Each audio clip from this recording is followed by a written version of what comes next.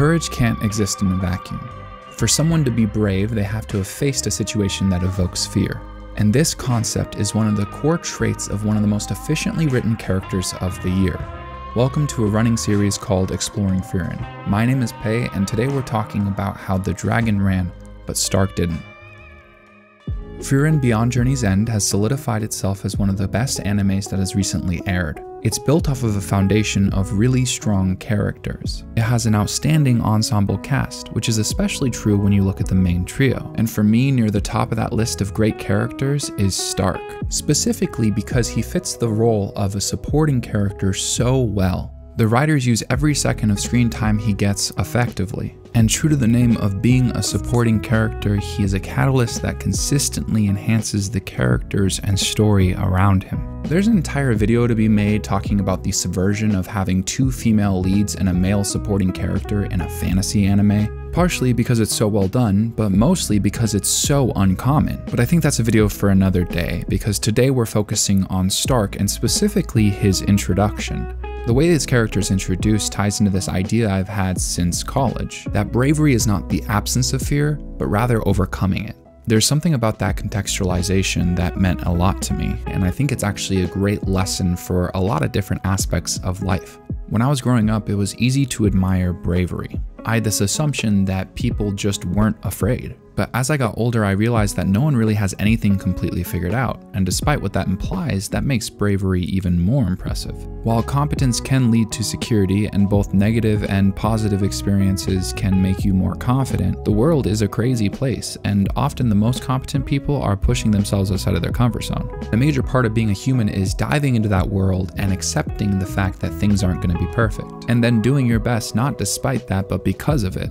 Good media has taught me a lot of lessons in life. I've tried very hard to be good to people and very often just failed at that. Some of those mistakes have pretty seriously hurt people, and while all I can do now is acknowledge that and try to grow from it, I'm incredibly appreciative of the media that helped me make less mistakes, because art has this remarkable way of resonating with people in a way that can teach lessons. And while we'll never actually be able to completely eliminate mistakes, we can minimize them. So when I see shows like Frieren come along and highlight remarkable messages and themes, it's really exciting. So what's a lesson we can take from Stark's introduction? We find out that he showed up to a city in a time of peril. A solar dragon was wreaking havoc, and in an act of heroism, he stood between the people of the city and the dragon. After a long standoff, eventually the dragon left without a single blow being thrown. And while the city folk celebrated Stark as a hero, he was actually terrified the entire time, not really knowing what he was doing. With the looming threat of the dragon still at hand, Stark finds himself in a pickle. He can't abandon the city, so he stays and trains. But he also can't go fight the dragon, because it's really scary. Actually, the archetype of the coward in anime has been played out a couple different ways, some of which have been incredibly annoying, and I think that there'd be an interesting video there talking about that. I plan on maybe revisiting that at some point. But this circumstance with Stark is really fascinating. Based off of a tip from Aizen, Fern and Frieren show up looking for a warrior to join them, and in the process, Frieren offers to help Stark, saying that she only needs him to occupy the dragon for 30 seconds and she'll be able to take it out. Now this is where things get really interesting, because while this leads to arguably one of the coolest anime scenes that I least expected from a series ever, there's a whole nother layer of depth on top of it with Frieren comparing Stark to his teacher. Now, outside of the fact that this action scene is one of the best I've ever seen, this juxtaposition of two scared warriors is actually really fun. Not just because it has to do with the similarities in their characters, but because it's also related to their falling out. The scar that Stark originally shared was from a monster actually came from the hands of Aizen when he hit Stark without restraint during a sparring session. It seems like this conflict is what led to Stark leaving, and very in theme with the idea of bravery and fear, Aizen responded instinctually during that sparring session because he was afraid of the strength that his student was showing.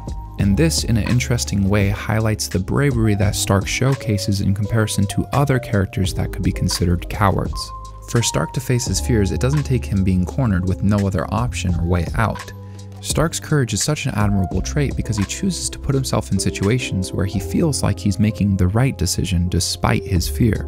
He originally faced the dragon because he felt like he had no other option. He was forced to face his fear, not out of self-preservation, but to help others. And while he doesn't completely understand why, while he's around, the dragon hasn't returned. It's another great reason to like Stark as a character. He's using his power and strength, even with a lack of faith in it, to help others. It's the difference between letting your fears control you versus guide you. Because what's the point of fear?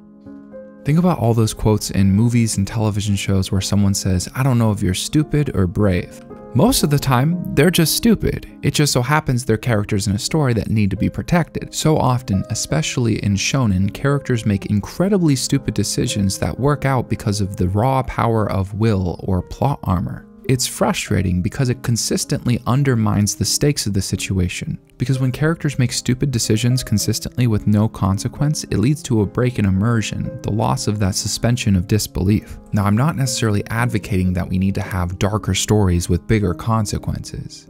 I just want the characters to be smarter. That's part of what makes Stark's character so good, is his fears are justified. Based off of everything that's set up surrounding the dragon in Frieren, Stark should be afraid. Frieren is one of the most skilled and accomplished mages in the entire world, and her strategy was essentially dropping aggro and consistently chipping away until you eventually kill it. Stark hasn't fought a monster before this moment, only trained. His fears are actually incredibly reasonable. But we end up getting kind of the best of both worlds. First, smart character writing, but then they also set up a situation that's still remarkably fun where he gets to be a hero anyways. It doesn't have to be one or the other. Because ultimately what Stark does is trust Frieren, a more experienced adventurer who has an incredible rapport not only with his master, but also as a member of the hero's party. So when his power finally exceeds his expectations, it lines up perfectly with the way the story has set up the situation. All of his training and lack of experience make this scene make so much sense. And it also helps prevent Stark from falling into that cliche of being excessively overpowered and then also unreasonably insecure. Because strong characters having self-doubt has never been the issue. It's the disconnect between the information that's been presented and how the characters respond. So for me, Stark's fears end up being the opposite of annoying. In line with what I was arguing in one of my previous videos, it ends up just being an incredibly charming character flaw that work beautifully in conjunction with the parts that make him so likable, like his selflessness. Because to have a character face something that is so scary he's literally shaking, that's admirable, and really, to its truest form, courage. Now, an important part of this lesson is not just to push yourself outside of your comfort zone or take leaps of faith when it's right, but specifically how this is paired with Stark's preparation. Because what ends up happening is when Stark pushes himself to actually face the dragon for 30 seconds, he realizes, only after the dragon's dead, that he didn't actually need Frieren's help to take on this challenge at all. So the lesson is a little bit more complex than have faith in yourself. I think an important part of success in whatever endeavor you pursue is to properly prepare. And where this gets really tricky is it's hard to tell when you're ready to actually take on a challenge. There's inevitably going to be some leap of faith, and if there isn't, you probably over-prepared. It's a weird balance that gets fine-tuned with iteration, but that doesn't make it any less admirable or impressive that Stark chose to take that leap of faith. He's an outstanding character in a story already filled to the brim with them. Proof in my mind that courage is not the absence of fear, but rather overcoming it.